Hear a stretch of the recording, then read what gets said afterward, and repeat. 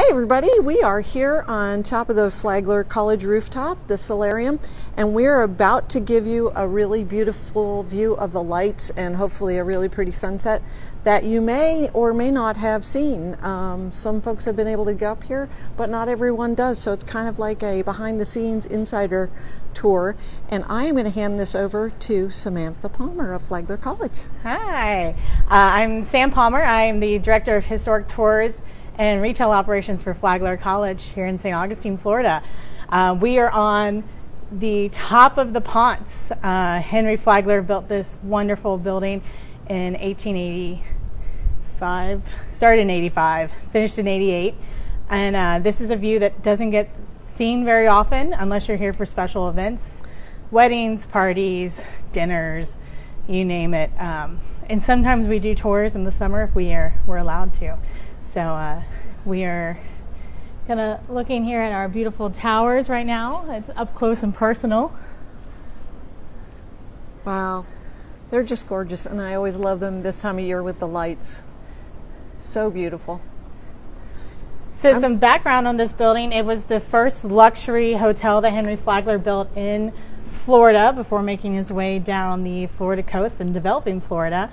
Our sister hotel is across the street that we'll be picturing and showing you later, the beautiful Nights of Lights on the Lightner Museum, which was originally the Alcazar Hotel. So fantastic. Shall we come on over here, because it looks like the sun is going to do something kind of pretty with the sky. Perfect. Maybe we can catch that while you're talking. Yeah. So today you can come and take a tour of Flagler College. We do historic tours of the ground floor of the former Hotel Ponce de Leon. And we just started our holiday operations because our semester just ended here at Flagler College. So we have tours daily from 10 a.m. to 3 p.m. and they will go through December 31st. We're closed for Christmas and for New Year's Day. Okay, that's great to know. So if folks want to sign up for the tours, where should they go? Tours have to be, tickets have to be purchased in person inside the lobby of the college at 74 King Street.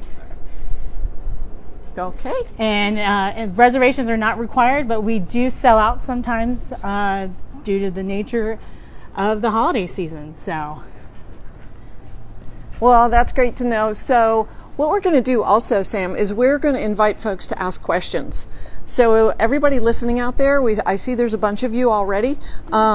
While you're listening, if you have questions, please feel free to ask them, and then Sam or myself will answer them if we can. If we can't, we'll come back into the questions later on, or into the comments later on, and we'll answer them at that time.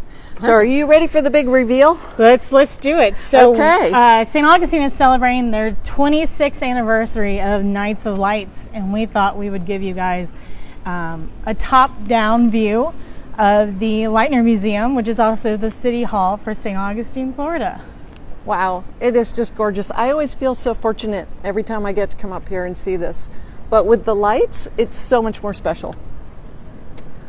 And we have Susan Phillips has chimed in, and she goes, "There's Sam Palmer." Hey, Susan. Yep. So yeah, folks, it's a 1 in a million view. I mean, we've been on numerous lists now for Christmas towns and best of nights lighting exhibitions during the Christmas season, and we are proud to be a partner with the town. So Nights of Lights, yeah. So being in its 26th year, you guys have had some practice getting the lights up here, I bet, huh? Oh yeah, yeah. And each year we add a little bit more on to the college itself. So fantastic. And Nights of Lights will run through February 2nd this year.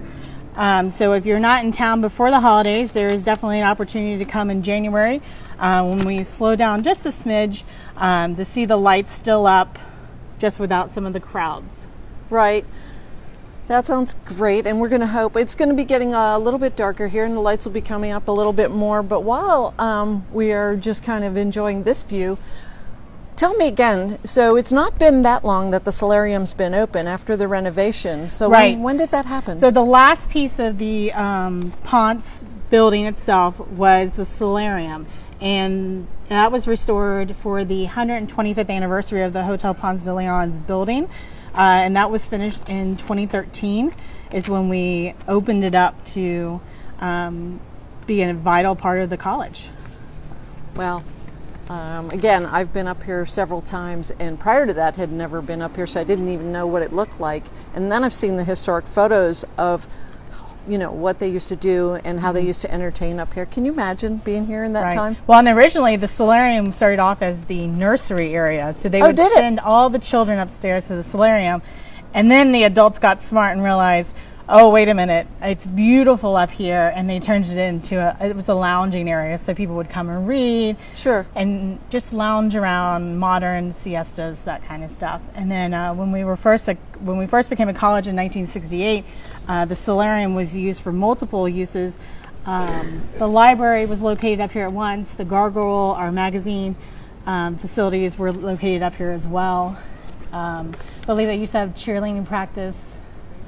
Cheerleading practice? Yep, and then the radio station at one time was located up here as well. Oh my goodness.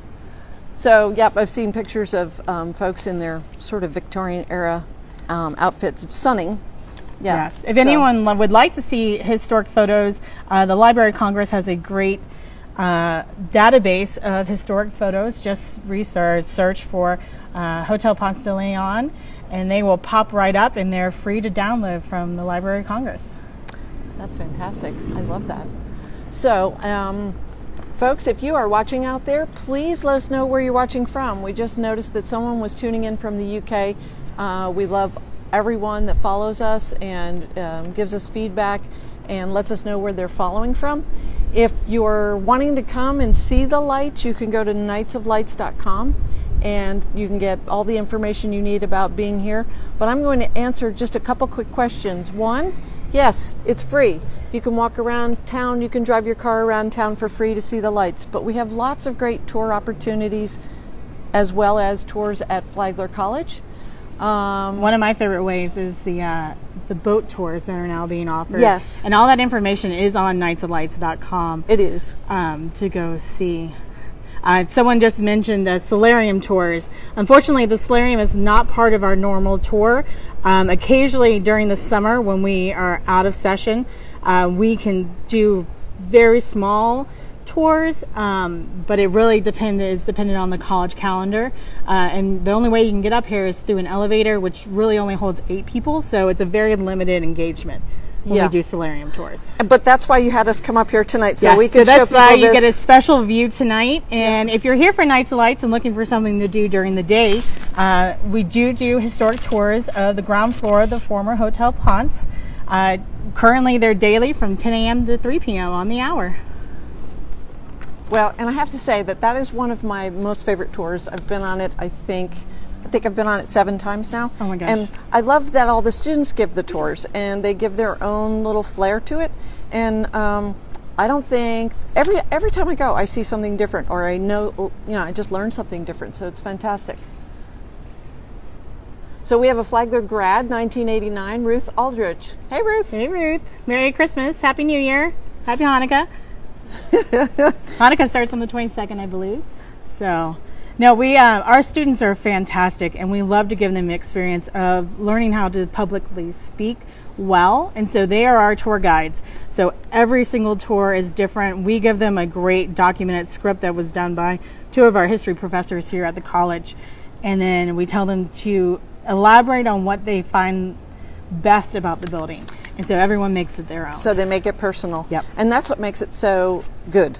Yes. Because it's not like you just go to a tour where you're going to hear the same thing each time you go. No, and you're not the first one that's told us they've come multiple times. Yeah. We actually have a bunch of locals as well that every time they have someone in town, they bring them, and they love coming back and seeing the new faces with the tour and finding out the stories of our students.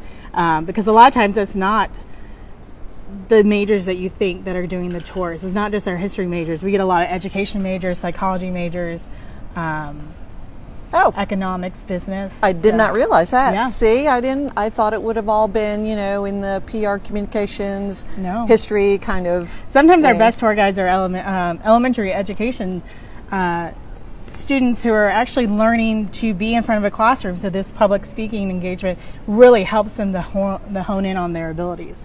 Excellent. Folks, if you are having a hard time hearing us, we have a little bit of a low network connection. So bear with us. We're going to move over here again and see if maybe things pick up a little bit for us, and then we'll come back and check the lights in just a minute. Kind of fun. Let's go up the steps this time. Let's see if we can get that view up here of the sunset. Yeah, there we go. Huh.